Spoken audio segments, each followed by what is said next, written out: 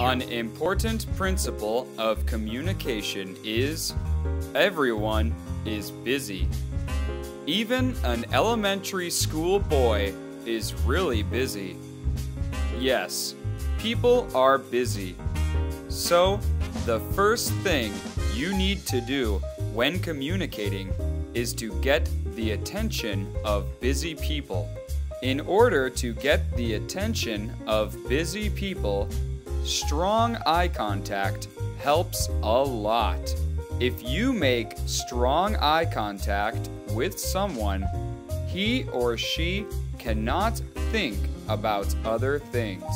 Also, in Western culture, if you speak without direct eye contact, they may think you are not confident, you are hiding something, or you are lying. Don't worry. You can practice and work your way to 100% laser beam eye contact. 1. Practice eye contact when you are listening. It's always easier to have eye contact when you are listening than when you are speaking. Get used to strong eye contact when listening. 2.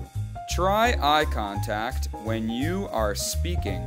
Try to gaze at the other person's eyes 100% of the time until you get used to it. 3. If you still feel difficulty making strong eye contact, try to look between the eyebrows or on the nose.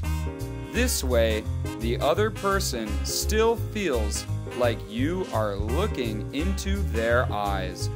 With strong eye contact, even if your English is not perfect, people will listen to you carefully. So, practice your eye contact before studying more English. Yes, you can speak!